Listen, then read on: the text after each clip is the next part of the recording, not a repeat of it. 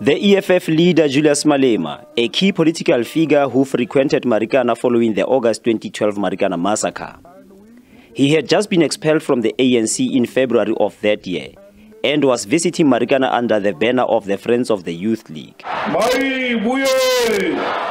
11 months later, in July 2013, he would announce the formation of the EFF, which was launched in October 2013 at the Marikana koppie. Viva EFF, viva!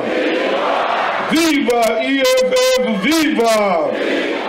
10 months following its formation, the EFF faced its first major test, the provincial and national elections held in May 2014.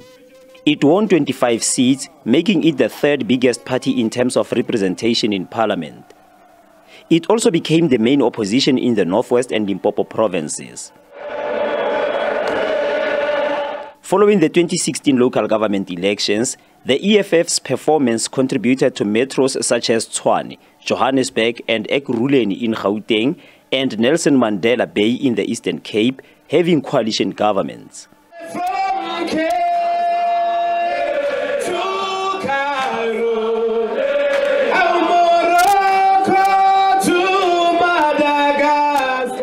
Its existence has not been without any challenges.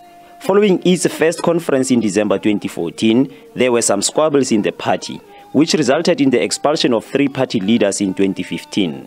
Mpora Makatsa, Andile Mqitama, and Khanyisile Lishfield Chabalala. Acknowledge that a lack of basic services is a form of violence against our people. Other prominent figures such as former Treasurer General Magdalene Munsami and Kenny Kunene resigned from the party. The question of land is another issue that needs to be dealt with. Itumeleng Kgajane, SABC News.